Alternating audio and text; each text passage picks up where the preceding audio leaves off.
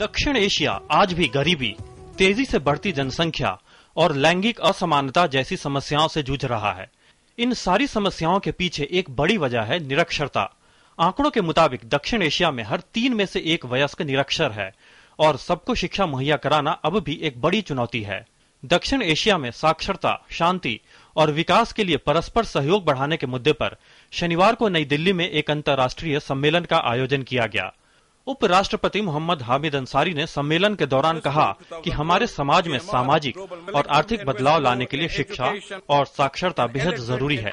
It is universally acknowledged that education and literacy are essential for eliminating poverty, reducing infant mortality, curbing population growth, achieving gender parity, and ensuring sustainable development, peace, and democracy. South Asia is confronted by these very challenges.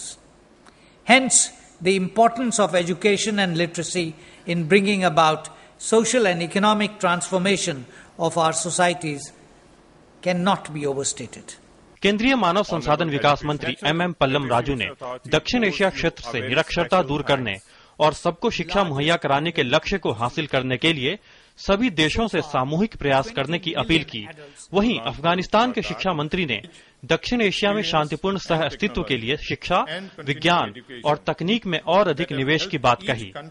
Even the youth, which are between the ages of 15 to 24 years, literacy rate in the region is at the level of 74%, and female youth literacy rate is still 66%. We therefore need to collectively evolve a strategy to uphold the cause of illiteracy and unfailingly achieve EFA Goal 4 by the year 2015. We need to collectively invest more in education, science, technology, innovation, and collective growth, which will indeed promote our goal of peaceful coexistence, improved regional security and stability, and respect for human dignity and diversity. Bharat का साक्षर Bharat mission दुनिया का सबसे बड़ा वयस्क साक्षरता कार्यक्रम है और इसके तहत 2017 तक 7 करोड़ निरक्षर वयस्कों को साक्षर बनाने का लक्ष्य रखा गया है, जिनमें महिलाओं की संख्या 6 करोड़ है।